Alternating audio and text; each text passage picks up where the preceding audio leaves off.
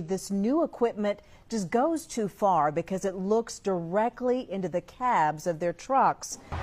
While the equipment is portable and is being moved around to different parts of the state, it allows the Highway Patrol to look down into the cab of a commercial truck to see whether or not the driver is holding a cell phone or not wearing a seatbelt.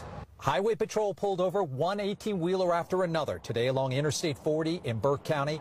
Each truck had passed under the new AccuSensus equipment miles away in Hickory.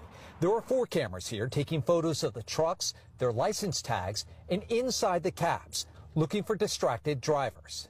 They know what the rules are, they know what the regulations say, and ones that are rolling the dice and not putting their phones down and not looking at the road, they're really putting themselves and other people in danger by doing that. State troopers say artificial intelligence identifies whether the commercial truck driver is holding a cell phone or not wearing